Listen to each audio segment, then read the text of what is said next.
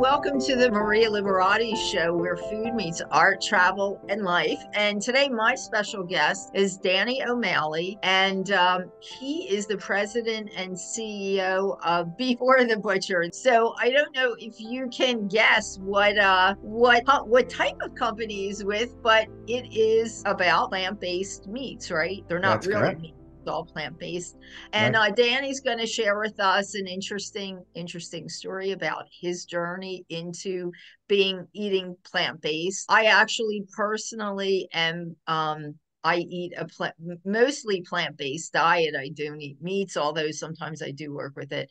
How Yeah. long has it been that you have started this company, or how long has the company been in existence? Well, almost 7 years. It started back in September of 2017 Uh-huh. after I spent a few years with the leader and innovator in the industry, Beyond Meat. I was there for 3 years and then I left to start this company. Oh, okay. Wow, 2017. So tell us, I know we just started chatting a little bit about your journey. Yeah. Tell us a little bit about your journey, how you got into starting this company Yeah, yeah. and what Well, I can tell what made you, you do that. I grew up in the Midwest. I live out in Southern California now, but I grew up in the Yes, Midwest. So I grew up as just like most Midwesterners, a meat and potato guy. That's I what I was just knew. gonna say. Yeah, yeah. So six brothers and sisters. So there were nine of us at the dinner table when we were all there, and Uh-huh. my mom would put out big dishes of potatoes, meats, and maybe a little bit of vegetables, right? And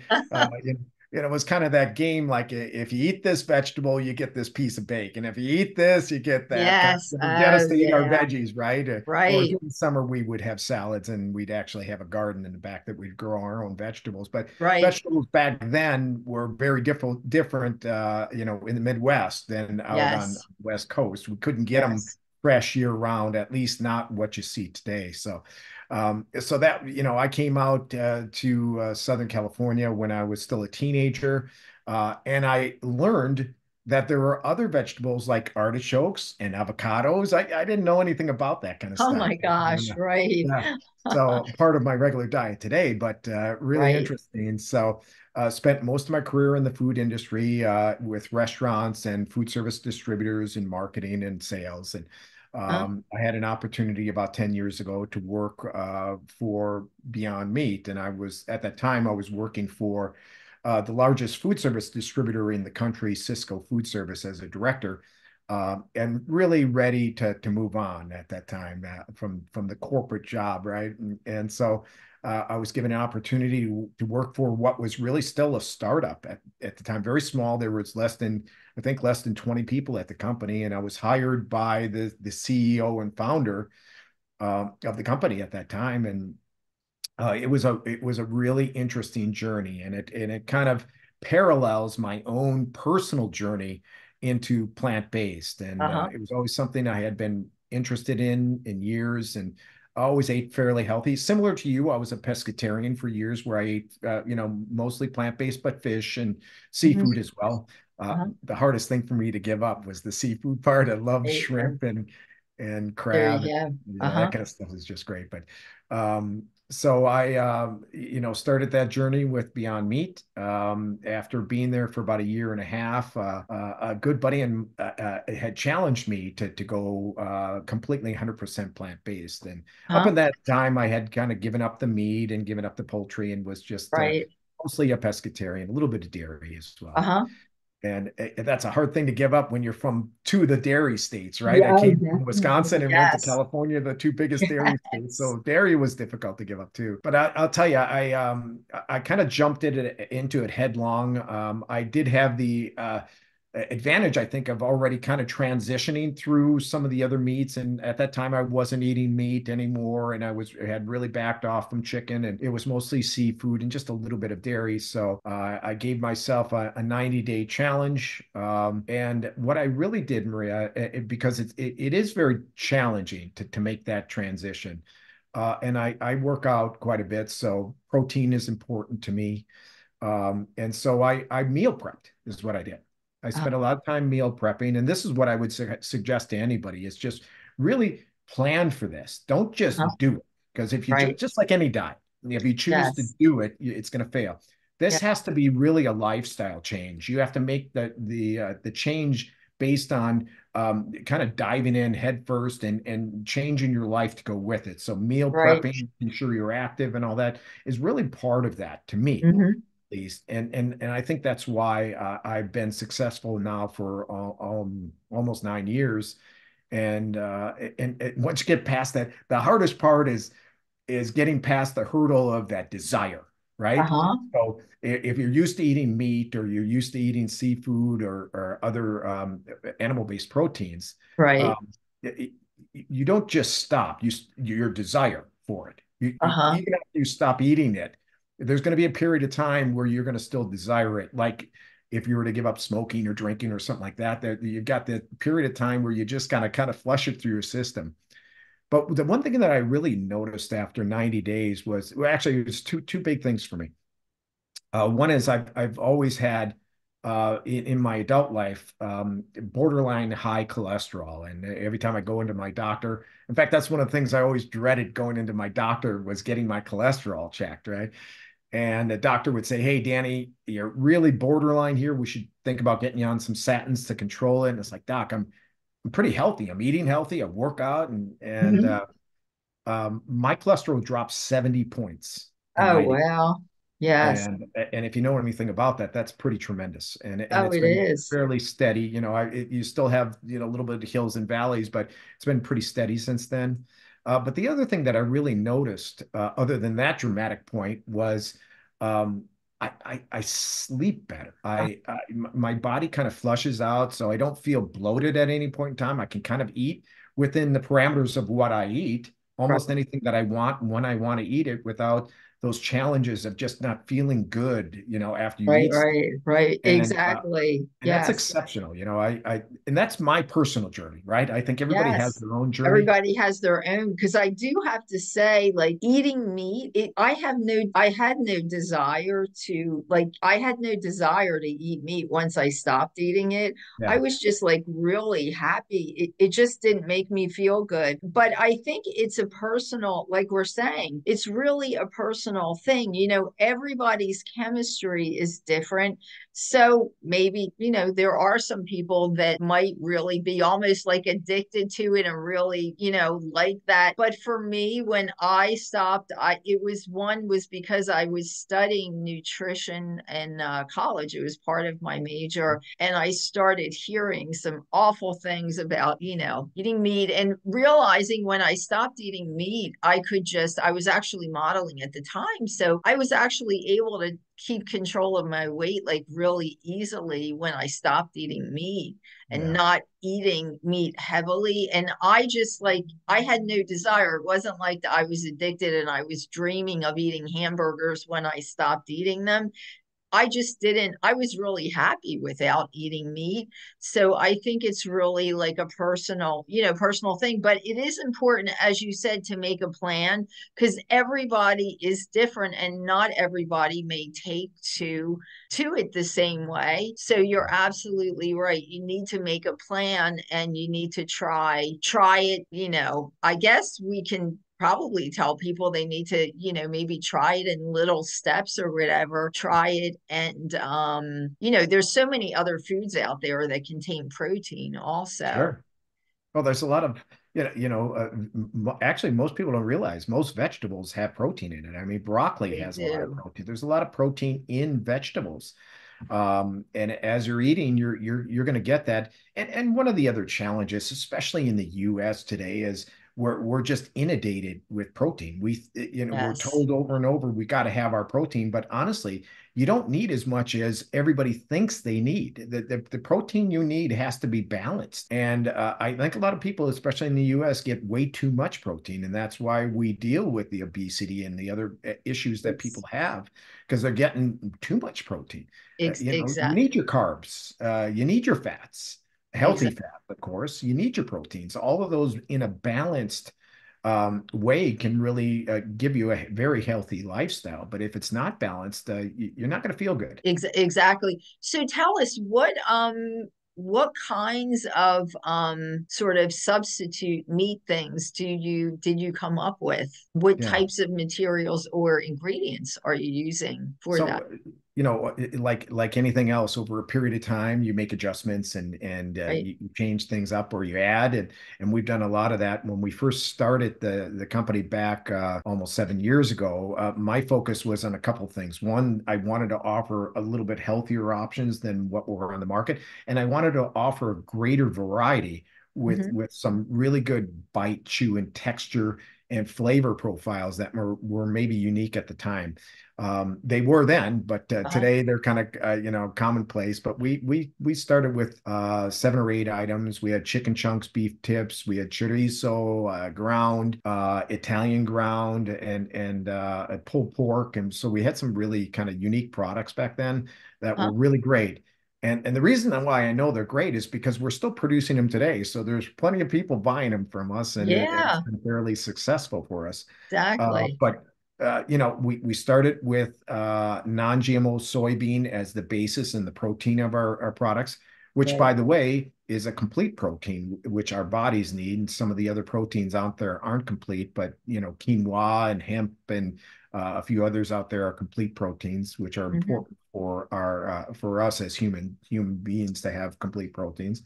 But today we have an expanded variety of products. We have a plant-based burger. We have a chicken burger and a breakfast sausage patty. The latest one we just hit the market with is our pepperoni, and it's Uh-huh. really good.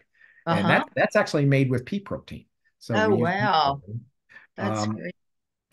but what I've and now we spend a lot of time talking with the consumer and trying to and retailers and food service operators about what everybody's looking for. And Right. the desire lately has really been to kind of backtrack a little bit. And even Uh-huh. though our products are really made to look and taste and have the texture of animal-based proteins to really mimic animal-based proteins, Right. we just created what I call our veg which is Uh-huh.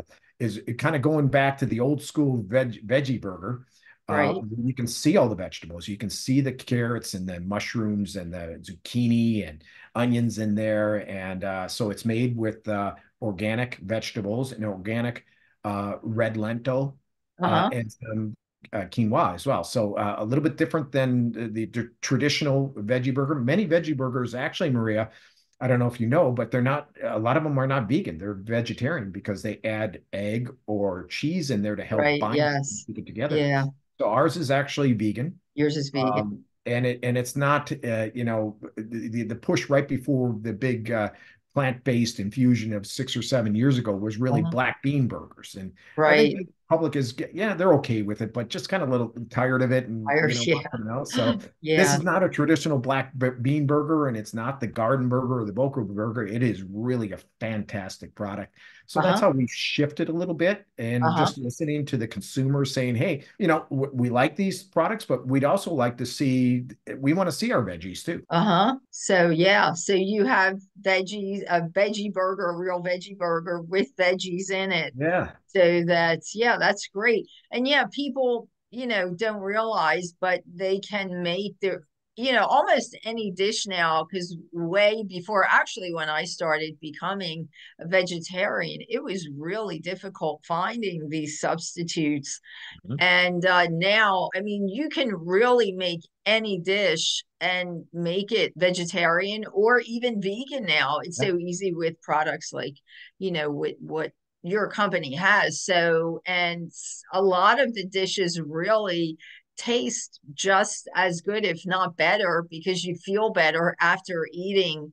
I believe anyway, a plant, more of a plant-based dish than something that's loaded with lots and lots of heavy meats.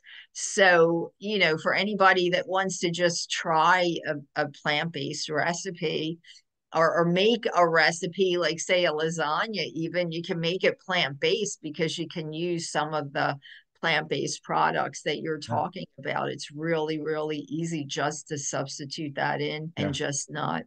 just not use the meat. So where can people buy the products? Are they in different grocery stores or online? So we're on the West Coast. We're in Whole Foods and some grocery stores out here. You Uh-huh. can also get it if you just go to beforethebutcher.com. You can buy it online and have it sent directly to us. Most of the business that we do Uh-huh. some retail business is really in food service Oh, okay. and industrial. So we provide our products to other further processors. So I like to tell people, like, if you go into a grocery store and you pick up a plant-based pizza or a burrito or Right.